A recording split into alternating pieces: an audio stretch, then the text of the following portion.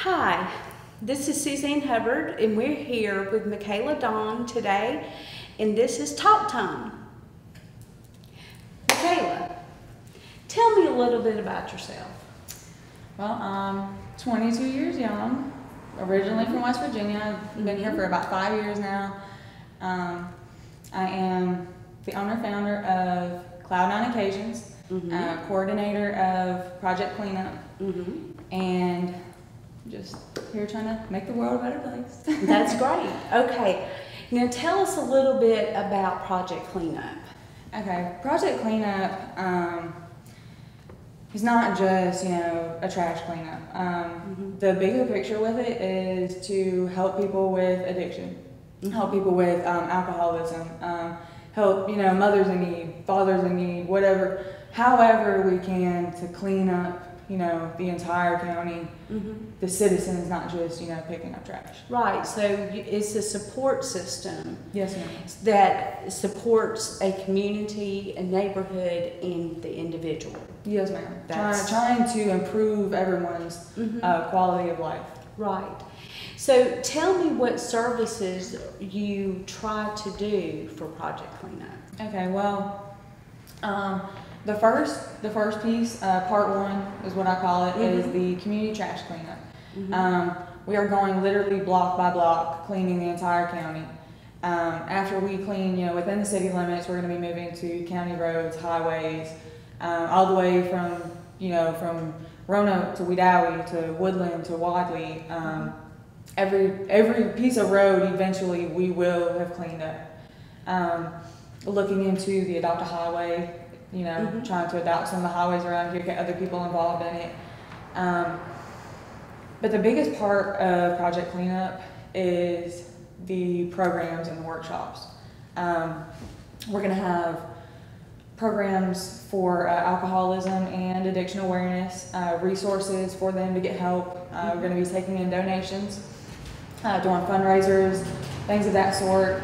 And all of that money is going to be going towards getting people in rehab, getting people their homes fixed if that's the issue, jobs, transportation to jobs, things of that sort. We're also going to have teen guidance workshops, even kids down to toddlers, every age there's going to be some type of program or workshop to help guide them, to the right path. Wow, it seems like Project Cleanup is taking on a lot. Yes, ma'am. So, in addition to donations, how else are you planning on getting funding for your projects? I'm going to be holding 3 different fundraisers.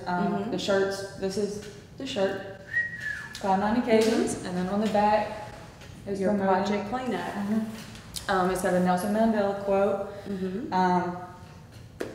The t-shirts, we're selling those. I'm also doing dinners on Wednesday and Sunday. Going to be selling those plates starting, I believe, next week. All of this money is going towards Project Cleanup. Besides from the plates and that, bake sales, because I love baking. That's great. We're probably going to be doing like some outfit type deals. And the t-shirts we do onesies for babies all the way to XXXL, Right. Every size. Anybody that wants to support can in some way. What got you started on this? What was your inspiration? A lot of people, I don't want to say complaining, a lot of people pointing out the fact that we've got all these addicts, we've got all these kids being taken from their parents, got all these, jobless people, these drug dealers, all this and that, but there's really nobody there helping them, so that's where I want to step in. Right. So you heard about issues in your community and you felt led to clean it up. Yes, ma'am. Brilliant.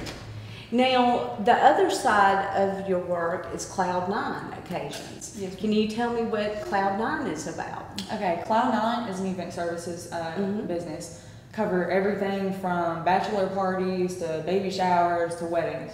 Just anything that you can possibly think of event-wise, I cover. I've got 3 different service packages, which is event host, and that covers everything from hosting to decorating, includes my entire crew, and I have a decor package, which is just the planning and coordinating of the decorations. So event planning, that is acquiring a venue, I imagine, flowers, Yes, meal prep, meal service. Yes, ma'am.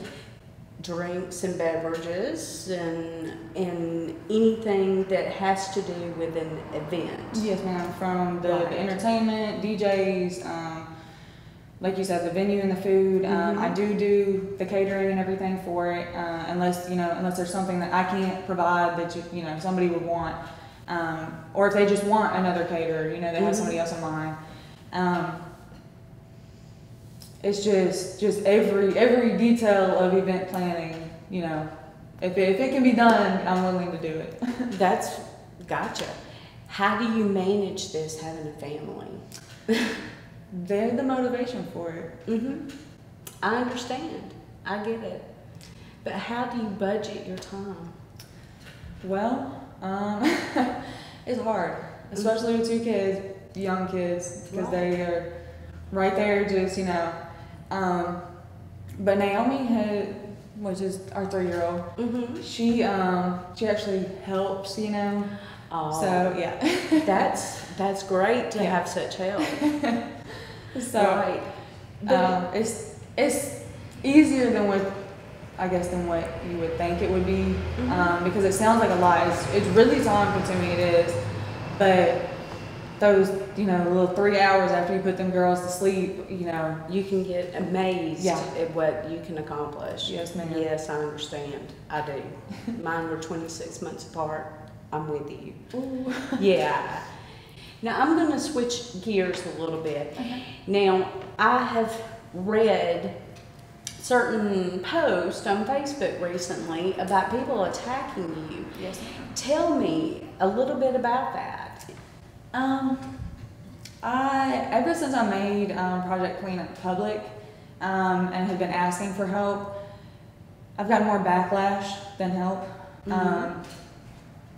And I'm not really understanding where it's coming from, to be honest with you. It's just a lot of, I don't think the people are understanding the point. Right. I don't think they're looking at the bigger picture. They're just seeing somebody that's not from there trying to pick up trash and trying to bully other people into picking up trash. That's not the point of it. That's not even anywhere near what I'm trying to do. I don't feel like people are taking the time to ask the questions, that they need to ask before making the assumptions that they're making. Do you think that, there is some miscommunication, misunderstanding about what you're trying to accomplish, number one, and two, how much of that do you think is because you're not a native? I definitely think there's a lot of miscommunication, and I'm sure a good bit of it has to do with me not being from here. I don't think anybody can type a paragraph on Facebook and people read it and understand exactly what they're meaning. You know what I mean? Because that's like reading a book. You interpret it how you want to. Right. And so that goes back to asking. Just ask the question instead of being offended or jumping the gun to think that I mean one thing when I'm meaning a completely different thing. I think that's the issue with what. Right. Because it seems to me, the ideas that you have and the services that you want to provide for the community, number one, they're needed desperately. And two, they're coming from a good place. You have children, you have a family here, a husband, and you want to raise your children in a community that's safe and the people around you to be happy and healthy. Yes, ma'am. And it's not just my children, it's seeing other kids going through things that they shouldn't be going through. Right. And, you want to make where you live and where your children live and where you're raising your family to be a better place. And that's where you're coming from. And I'm very sorry that the people around here just aren't getting that. And, you know, that's why we wanted you to be here, so you can get that out, what your goal is, what you're trying to accomplish. So some of these misunderstandings would just disappear. Yes, ma'am. Because, you know, we all have to live here. We're trying to live here with our families, and we want the best for our families and the families that are in our community. Yes, ma'am. So I really hope that people will start asking you questions and look at what you're doing and the message you're trying to put out there, and realize that it's coming from a really positive, good place. Well, I think another issue is people don't want to accept what's going on in front of them.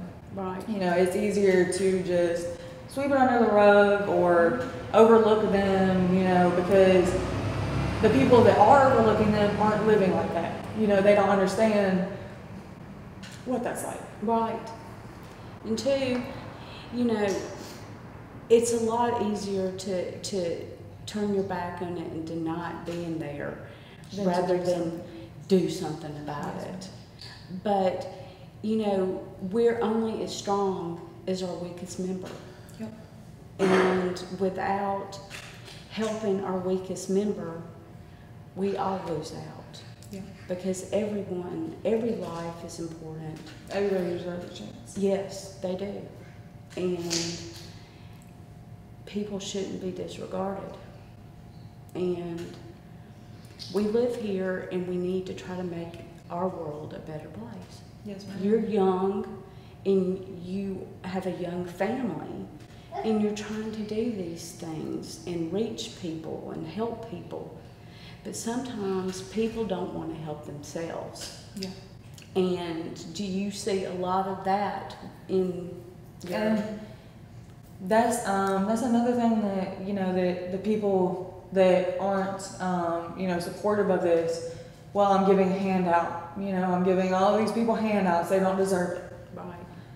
But who are we who's deserving, you know? Well, and on top of that, you know, everybody needs a hand up at some time. Yes. Sometimes it's not a handout, it's a hand up. And in addition to that, the children, the families that have babies and small children and just children in general, it's not their fault. Exactly. And, you know, they don't need to be without simply because their parents are jerks. Yep. And, you know, we as a community and we as neighbors need to step up and help each other. And sometimes that means a handout. Yeah. So a child will not go without something to eat or without clothes or winter coat or whatever. Yes, ma'am. And a clean, safe neighborhood to live in. And it's a shame that people aren't being a little bit more cooperative with what you're trying to accomplish. I've had one volunteer the entire time I've been doing this. I am sorry. And I hope that maybe by what we're doing, we can get a little bit more interest and a little bit more cooperation for you in what you're trying to do, because it is a very needed and very appropriate program to try to help do. You know, please, ladies and gentlemen out there, ask for questions. Try to help out the people in your community that are trying to help the people in your community. And don't try to put down young people who are trying to make a difference and trying to make a positive impact in our community. Support people, not put them down. Now, tell me, Michaela, is there anything else that you want to tell people that you think that they should know? I would say don't be so quick to judge.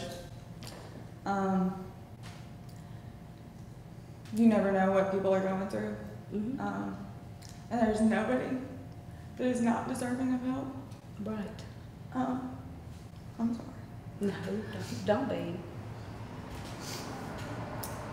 Growing up the way that I did, it's just hard to see other people, other kids go through that. And people think that because a parent isn't doing right, that, just toss the whole family. Right. There's a lot of kids out here suffering Mm-hmm. because there's no help given to their parent. There's nobody sitting there not giving up on them, and everybody wants to, oh, they're an addict, oh, they're an alcoholic, oh, they haven't had a job in years. Help them, Mm-hmm. Help them. I was taken from my mom at 16, okay? Mm-hmm. So, and it was with good reason, I'm not saying that. But had somebody reach out and help my mother and not give up on her, it wouldn't have happened. Right. And I don't want to see all these broken families because somebody just gave up on them. Right. True. And, a lot of times, because people do turn their back or, judge people, a lot of times they make situations worse. People get overwhelmed, people get depressed, and people just give up simply because they don't know what else to do. Yes, ma'am. And, as people in the community that care about people in the community, it's our job to give people options, at least lend an ear. Yeah. And you are trying to do more than that. And I applaud you, and I appreciate everything that you're doing. And thank you. And I hope that people will start, making some better choices and not jumping to conclusions, and maybe be a little bit more supportive. Yes, ma'am. Mm-hmm. Michaela, thank you for coming in today. Thank you. Sorry for getting emotional. No, because you feel something for what you're doing. Don't apologize for having a heart and being kind and being motivated. No, it's the people who don't feel that way that should apologize. So you are not to do that, okay? Yes, Thank you, Michaela, for coming in today and and speaking with us. And this is Talk Time with Susanne Hubbard. Please support Michaela in her efforts with community cleanup, and also her event services, because everybody likes to have a good time. Support her endeavors with Kloud9 occasions. And until next time, thank you.